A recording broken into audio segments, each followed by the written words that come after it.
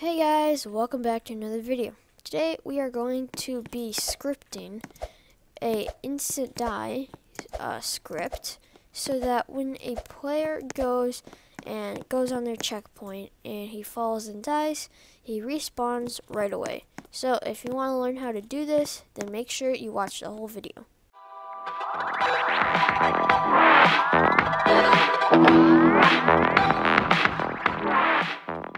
Okay, so there are a few ways we can do this. The first and the easiest way is to go to players and just go down to respawn time and type in 0. And that should do it. So if we go and test it, then when Roblox Studio loads and we fall and die, then we should respawn right away, which we do. There's scripting. There's a way of scripting this, so we'll show you that. Okay, so we're going to insert a script into Workspace. Ooh, that is a part, script. And I'm going to call this instant, instant die script. Okay, then in here we're going to do game.players. So what this is doing is it's saying game.players, so here players.player added, that's an event, so when someone joins the game, and then :connect and then a function, and then we're going to have player for the parameter in here, and so we can get rid of that. And okay, now we're going to do player character added :connect and then a function.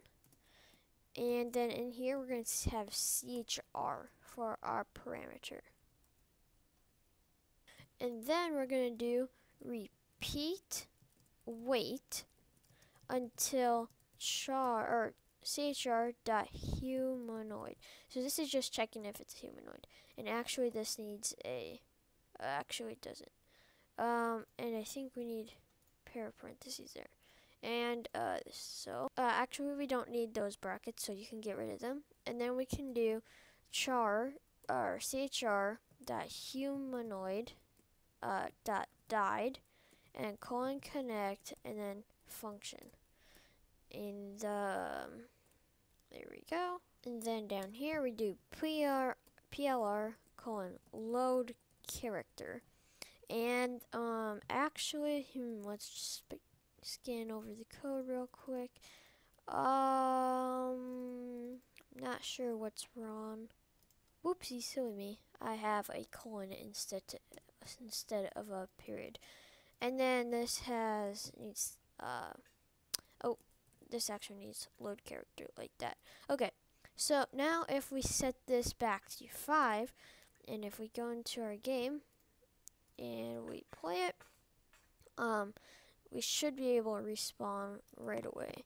So let's jump off, and there we go, we respawn back. So now you know 2 ways on how to make it so you die instantly when you fall off your obstacle, which is nice because then they don't have to wait forever to respawn and they get tired of doing it. So yeah, if you haven't checked out my other videos on how to make obby checkpoints and how to make an obby in 30 minutes, then make sure you go check those out, and we'll see you in the next video.